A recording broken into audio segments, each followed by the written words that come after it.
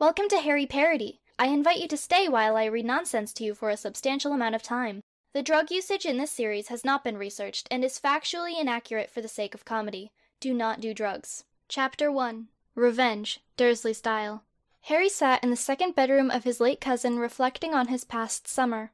He spent the last 2 months barricaded in his house with his parents, hiding from his aunt and uncle. As soon as they found out Harry was going to Hogwarts, they tried to kill Harry's parents. Now it's the end of summer, and Harry is locked in his aunt and uncle's house with 2 other kidnapped kids who can't be more than 8 years old. The door unlocked and opened. Mrs. Dursley shoved another child in the room. "If Dudley can't be a wizard, no one can.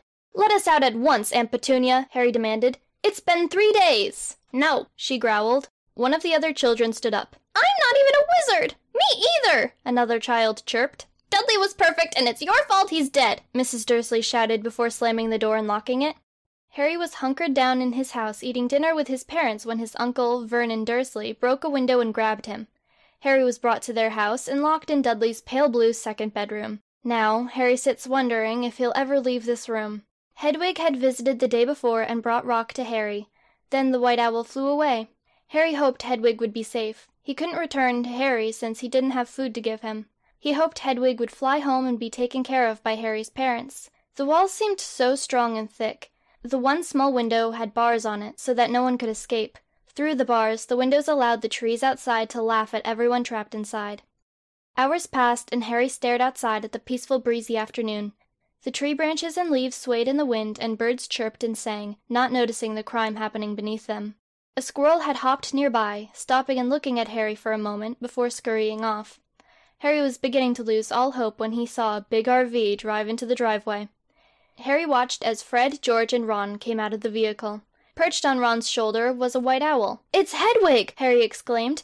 "He must have found the Weasleys on a mission to get help!"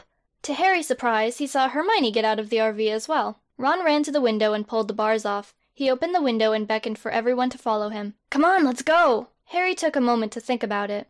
"Why are there so many gingers? And why is mud here? I'll explain everything in the RV. We need to hurry and get out of here." Harry escaped through the window with Rock and ran to the RV along with the other kidnapped children. As soon as Harry got in the RV, he was horrified of what he saw. "Ah! There are even more gingers!" "We usually don't bite," George assured. Ron went around the room introducing everyone. "This is my mum, Molly Weasley. This is my dad, Arthur Weasley. This is my oldest brother, Bill Weasley. This is my older brother, Charlie Weasley. This is my older brother, Percy Weasley. This is my older brother, Fred Weasley. This is my older brother, George Weasley. This is my younger sister, Ginny Weasley. And Mud," Ron concluded, pointing to Hermione. "Would it kill you to tell him my name?" Hermione hissed. "So this isn't your extended family?" Harry asked in disbelief. "Nope, immediate," Ron answered. Harry's jaw dropped as he finally accepted this wasn't a joke. "Why is Mud here?" "In the first week of vacation, the Weasleys sent me a letter inviting me for the summer," Hermione answered thankfully. "We love having you with us, Hermione," Mrs. Weasley said with a gentle smile. "Thank you, Mrs. Weasley." "Wait, you said my name! Harry, you know my name!" "Huh? I wasn't listening," Harry admitted. Hermione groaned. They began to hear the Dursleys shouting from inside the house. "Petunia, they escaped!" "What? Oh, my horse face! How'd they get out?" Mrs. Dursley yelled. "Vernon, find them!" "For Dudley," Mr. Dursley announced before exiting the house with a jar of peanut butter. "Here, wizards! Here, wizards! Come get the yummy butter made from peanuts!" Mrs. Dursley was braying madly while sticking her head out of the window they had used to escape. Mr. Weasley looked away from the house and pressed a button to lock the doors of the RV. "Next stop on our family road trip is Hogwarts." As Mr. Weasley pulled out of the driveway, one of the other kidnapped children stood up. We don't go to Hogwarts." "Oh, then our next stops will be to your houses. Then Hogwarts," Mr. Weasley corrected. Soon they arrived at Hogwarts, and the Weasleys said goodbye to 4 of their children, Harry and Hermione. They walked to the door of the RV as Ginny asked her parents something. "When will I go to Hogwarts to learn magic?" Percy, Fred, George, Ron, Harry, and Hermione stopped in their tracks and looked at Ginny. Fear filled her parents' eyes as Mrs. Weasley answered her daughter's question. "You're not a wizard. You won't be going to Hogwarts." "Yes, I am," she announced. Mr. and Mrs. Weasley closed their eyes and lowered their heads in disappointment. The news affected Hermione, too. She had met Ginny the Christmas before and hoped she wouldn't start believing in magic like her 6 brothers. Mrs. Weasley hoped Ginny would break the mold, and so did Hermione. Everyone else cheered at the news. They were proud of her for believing in this nonsense just like them. "A half-giant told me I'm a wizard," she added. Hermione immediately lifted her head in anger. "Hagrid, you've done it again," she grumbled. "I guess we'll be sending 5 of our children to Hogwarts this year," Mrs. Weasley sighed. Jenny happily walked towards the group of people headed to the RV's door. "I finally get to go to Hogwarts!" she exclaimed.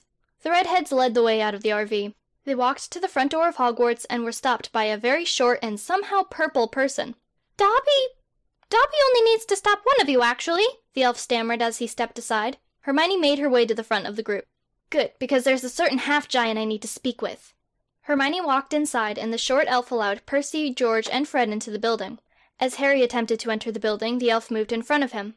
"Step aside, citizen. I am Harry the Great, protector of Hogwarts." "Yes, Dobby knows. That is why Dobby cannot let you enter," the elf said. Ron and Jenny stood behind Harry. "He went to Hogwarts last year. Why can't he enter now?" Ron asked. "Things have changed since last year. You'll all get hurt," the elf shouted before Ron picked him up and led Harry and Jenny through the doors. Ron entered the building and placed the elf outside, shutting the door in between them. "What did he mean when he said we'll all get hurt?" Jenny asked. Ron looked at her kindly. "Jenny, in life I've learned not to worry about things. Here, have these drugs and run along to the sorting ceremony." He handed her a small bag. Jenny took it and looked at the contents. Thanks?" She put the bag in her pocket and walked down the hall. Harry and Ron waited for Hermione and then started walking towards the cafeteria as well. "Do you reckon Mud will be back in time for the ceremony?" Harry asked. Ron looked down at the hall and didn't see Hermione. "I don't know. Depends if she finds Hagrid." They kept walking and were almost at the cafeteria when Hermione came back. She came from the opposite direction of them and passed the cafeteria on her way to Harry and Ron. "Did you find who you were looking for?" Ron asked. "No, but I will." "He can't hide forever," she said with a malicious grin. Professor McGonagall walked by and noticed they weren't wearing their Hogwarts uniforms. "You're wearing lame clothes!" "We'll change after the sorting ceremony," Ron said. "Since when is that allowed? If my dress code was passed, everyone would love to wear their uniforms all the time. But Dumbledore was all, boxing uniforms would promote violence. I was like, that's the point, Beardy! He said they weren't practical, and Hagrid agreed. You'd think a half-giant would support the physical arts." Sorry, citizen?" Harry replied as he and Ron backed away. They walked into the cafeteria and sat with Gryffindor. After a while, everyone arrived and the gloomy Sorting Hat glared at Harry as he entered the room. "I'm Hat the Sorting Hat," he sighed. "Call me the Sorting Hat. I'll be sorting you throughout the 4 houses." He walked around tapping people on the head and telling them their house. In between people, he muttered Potter over and over. He got to Jenny, and as predicted, she was sorted to Gryffindor. She walked to her family and sat down. The Sorting Hat sorted the last person and promptly left the room.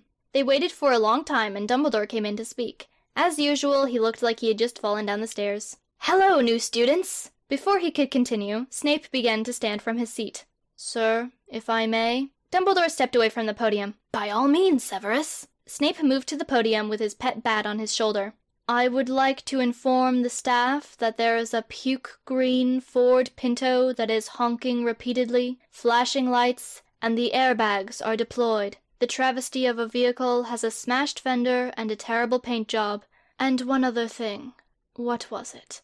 Ah, yes. It is parked on top of my car! There are ramps on the back of my car that the driver used to park his abomination on the roof of my personal vehicle. Who is responsible for this?" "Now, Severus," Dumbledore started, "I'm sure there's a perfectly logical—" Dumbledore paused to give a strange, unnatural, muffled cough.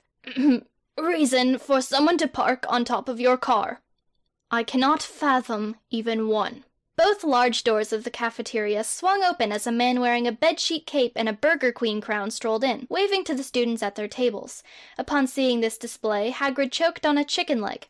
The man strutted up the main aisle, moving his arms around like an idiot. "Do not be afraid, children, for it is I, Gilderoy Lockhart. Not to introduce your whole introduction thing, but do you mind telling us why you're late?" "Oh, I'm fashionably late, not just late. Completely different. Regardless, I'm so polite. Perhaps polite to a fault.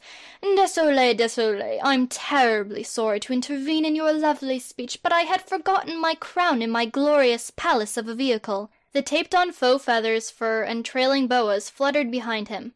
"It is just so difficile to retrieve something from your car whilst it is parked on top of an inferior hunk of junk." Snape's eyes filled with malice as he rose his arm and pointed at Lockhart. "You, Severus, why don't we allow Gilderoy to explain why he did it? Dumbledore suggested calmly. Yes, Snape nodded. Why did you park your car on top of mine? Lockhart gasped and touched his heart. Well, where else was I supposed to park it? On the ground like an animal? The bat on Snape's shoulder became enraged and began to flap his wings threateningly. Now, Snape said to his pet, Darthwing, we're better than that. You can't park your car on top of somebody else's car, Hagrid said. But of course I can. I've been doing it for years. You should be glad, Lockhart exclaimed. I covered your pitiful Dodge Viper. Such a sad, dark color. Did you choose black so you wouldn't have to clean it? You're one to talk, Snape challenged. Your car is so dirty that someone wrote, wash me on the back windshield. Oh, you poor unenlightened person.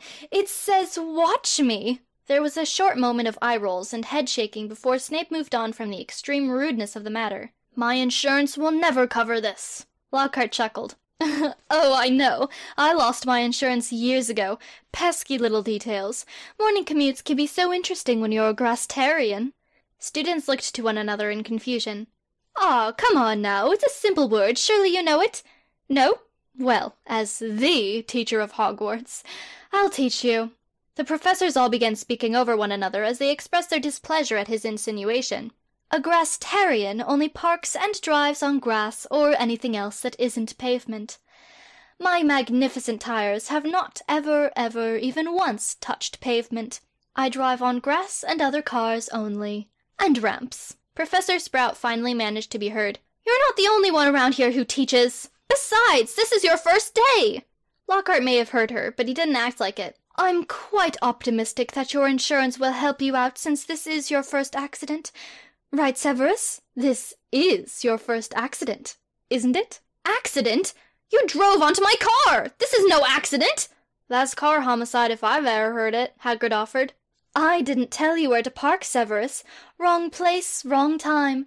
Can anyone truly be put to blame? Yes, you can! You parked on my car! This is such a strange situation that no insurance company would cover it. A man wearing a sharp suit fell into the cafeteria.